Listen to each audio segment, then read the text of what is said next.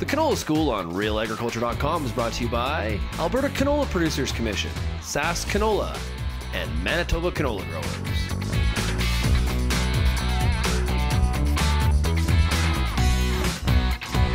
Welcome back to another edition of the Real Agriculture Canola School. I am Jessica Goose, and joining me right now is Sean Prager, who is an assistant professor of plant sciences at the University of Saskatchewan. How are you doing today, Sean? I'm doing well, thanks. Good. And today we're talking about aphids and what farmers kind of need to look for when they are out scouting.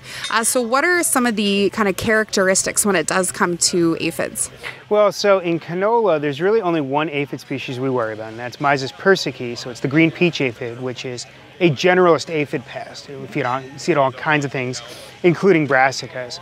Generally, we don't think of it as being a particularly important pest in canola, but usually what you'll see is either signs of wilting, so there'll be what looks like some kind of water stress because they're sucking on the plants, or you'll simply see large numbers of the aphids themselves, and they're quite visible. Or the other thing you'll get is honeydew. So you'll see large amounts of sticky sap from the aphids feeding and then producing honeydew, which is aphid waste, onto the plants.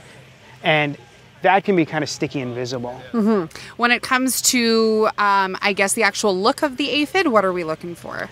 They look like most of the common other aphids we think of. So they're small, they're green, although they can have other colors. Sometimes they can be reddish, depending on some factors and what they're feeding on and some things like that. 6 legs, they have a mouth part, distinct sucking mouth parts. They're very small, and usually you find them in large groups.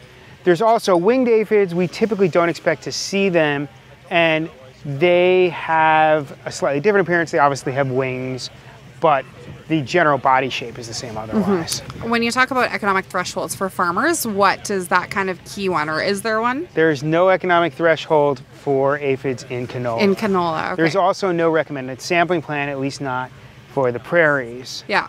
Is there anything that you've seen kind of elsewhere, or?